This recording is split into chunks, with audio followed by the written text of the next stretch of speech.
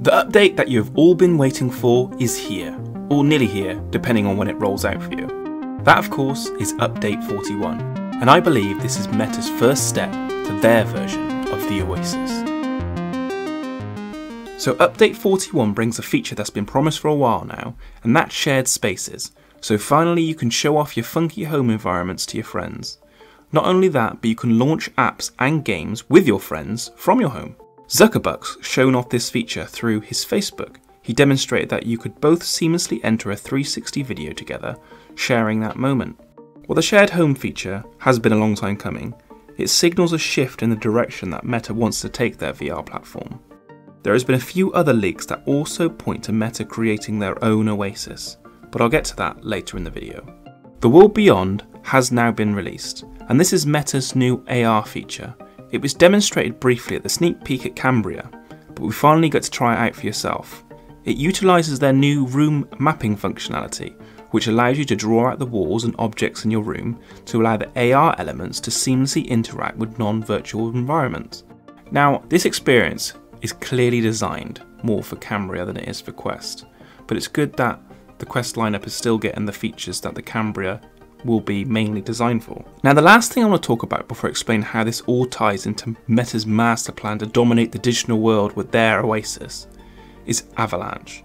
For those who don't know, Avalanche is supposedly Meta's new streaming platform. Leaked by a Reddit user to Sadly It's Bradley, cloud platform has been in the works for 1.5 years, and we could be close to a release. Personally, I know some people have bad vibes about cloud platform streaming, and I definitely understand the concerns, but this is the future. VR headsets and glasses will never be as powerful as a PC unless that power is utilised elsewhere. Streaming platforms are getting better by the day, and this is an issue that's slowly solving itself with advancements in cellular and Wi-Fi networks. I'd actually put big money on Meta releasing some sort of game streaming service for the Quest in the short term, asking for a monthly or yearly fee to play games. Some might cringe at this, but VR games are very much try and buy, but unfortunately it's more like buy and try. I'd be interested to know what you think of a monthly subscription service to access VR titles, so drop a comment down below. On to the big plan. When Zuckerberg first bought Oculus way back in 2014, nearly 10 years ago, all new Oculus employees would receive a book. This book was Ready Player One. This was obviously an early inspiration to the acquisition. Now, if you look at the new updates and the new Horizon format Meta is using, in combination with the leaks about Avalanche, you can start to see a real push towards something like a metaverse, something like the Oasis. Every trailer for Horizon looks like an Oasis world. And now social home environments are here, it won't be long before they're customizable. Me personally, I cannot wait for that. I really want them to integrate other things into this world. Like, it'd be amazing having sort of like the basement from Ready Player One, H's basement, where you could have arcade machines, even like a PS1 emulator. I don't think that will happen anytime soon, or not at all, but that would be insane.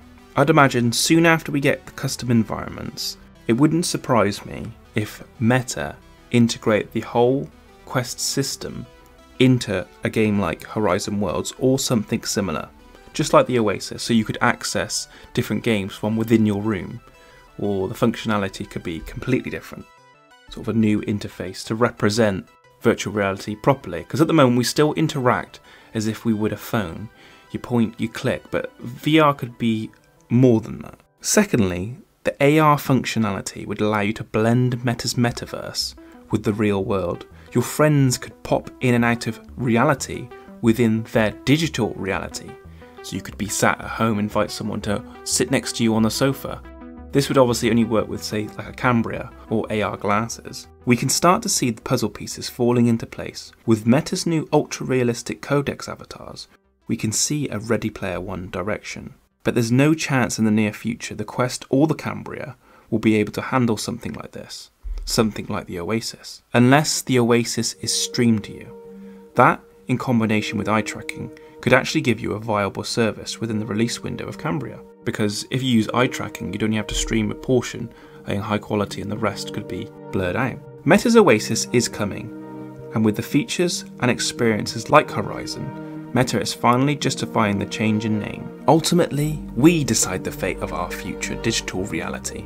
We hold the cards, and if we don't like features and functionalities, we can collectively use our voice.